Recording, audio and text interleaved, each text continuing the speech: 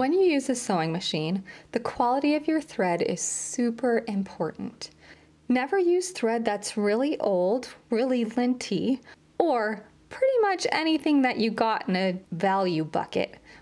Those little itty bitty threads that come with hand sewing kits usually aren't great for sewing machines. Anything that's really inexpensive probably also isn't good either. That said, you don't have to pay a fortune for thread, but there are some good quality brands that you know that you'll get good thread. One of the most common brands you'll see is Coats & Clark. These are available at Joann's and Walmart, and you can usually get them for a good deal, especially if they're on sale. So these are great options if you're just starting to sew, but it is a good investment and it will save a lot of frustration if you have good thread in your machine. It usually comes in two different types of spools. This type of spool has a little groove that holds the end of your thread. This one, as you can see here, has a little notch that's cut in the edge of the plastic that holds your thread. Another common brand that's readily available is Gutermann. I love Gutermann thread and it's really great too. It tends to be a little bit more expensive sometimes than the Coats & Clark, but both are excellent. So before you start sewing, make sure you have some good thread that you can use in your machine.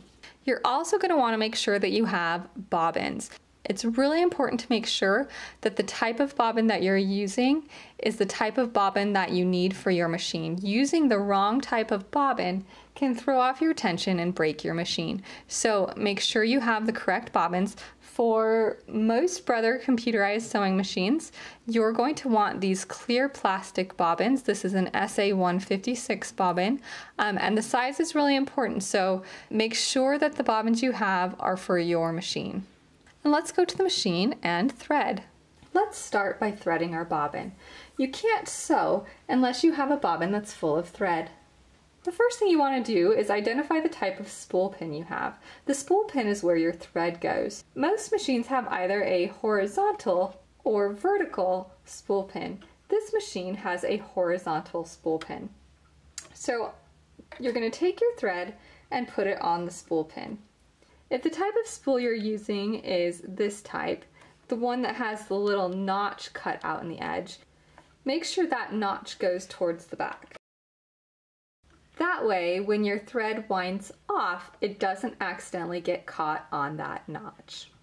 For the other types of spools, I usually have the thread coming off the bottom.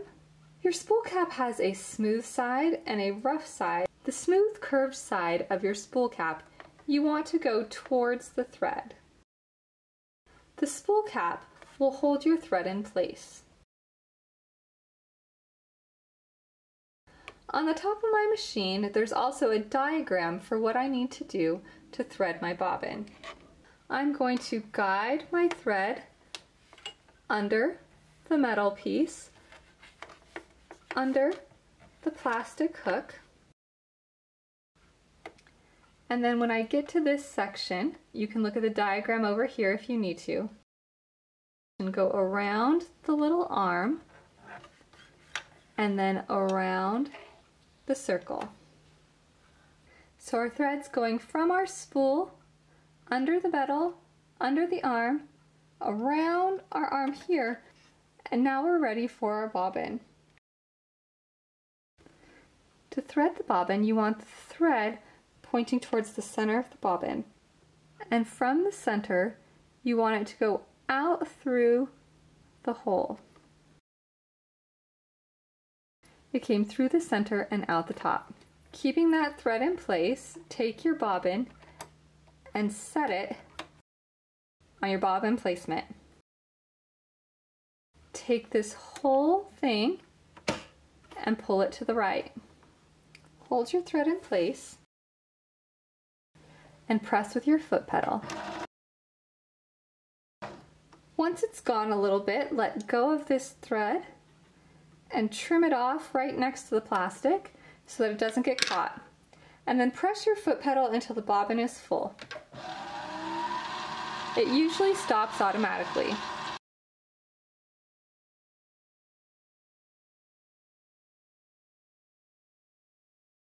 Trim your thread, push your bobbin back to the left, and slide your bobbin off. We now have a nice full bobbin. This thread should be tightly wound and even. If it looks loose, like it's falling off or it's lumpy, then you'll want to try again, because you don't want to put a poorly wound bobbin in your machine, because then it can give you troubles.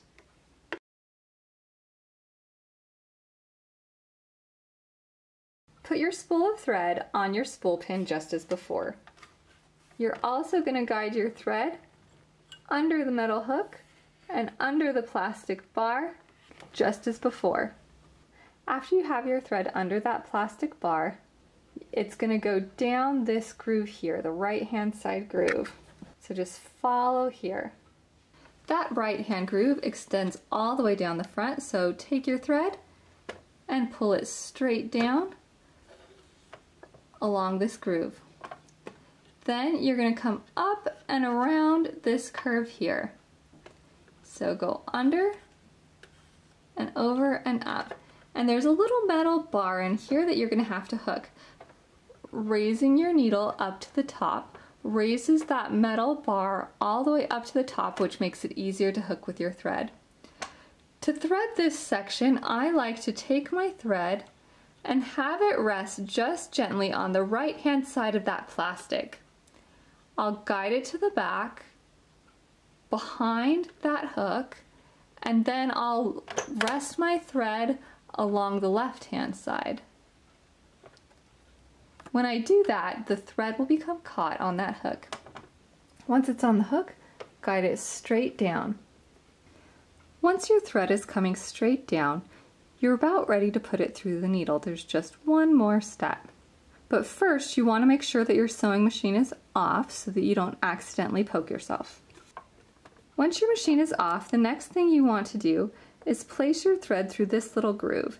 This will help the thread to stay next to the needle in position. This step can be kind of tricky. To do this, I like to hold the thread with my left hand, then grab a little bit away with my right hand. And so I'm holding a section of the thread horizontal.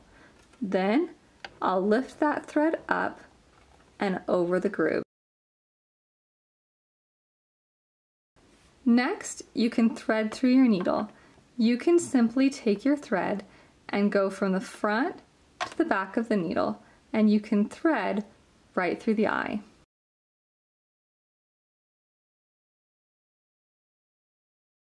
Let's use the automatic needle threader. The automatic needle threader will only work if your needle is in the fully upright position, so make sure that your needle is as high as it will go. So this is my needle threader here, and I'm going to hold the thread with my right hand, and with my left hand I'm going to push the lever for my needle threader. I want the thread to go under that front hook, so I'm going to go under that hook and then hold it to the right. And then I'm going to gently keep pushing the threader until the other set of hooks comes through to the needle. The other set of hooks has two grooves. You want your thread to be in between the two middle grooves. You want to rest it along the bottom set of arms and then push it towards the back. There's an itty bitty teeny tiny hook that's going through the eye of your needle right now, and so you want it to hook up in there. So I'm resting the thread on the bottom set of arms. I'm pushing it towards the back, and then I'm going to angle my thread up a little. This is going to help it to be caught by the hook, and then very gently I'm going to release my left hand and loosen the thread with my right hand at the same time. So real slow. And you'll notice when this happens that you get a little loop of thread that's going through the eye of your needle. And then when you pull that loop, it pulls your thread through your needle. I probably should have cut my thread a little shorter, and then I can cut my thread with the thread cutter on the back of my machine. You don't have to use a needle threader. If you prefer to thread by hand, make sure you have a fresh cut tip on your thread. Hold it close to the end and place it through the needle from front to back.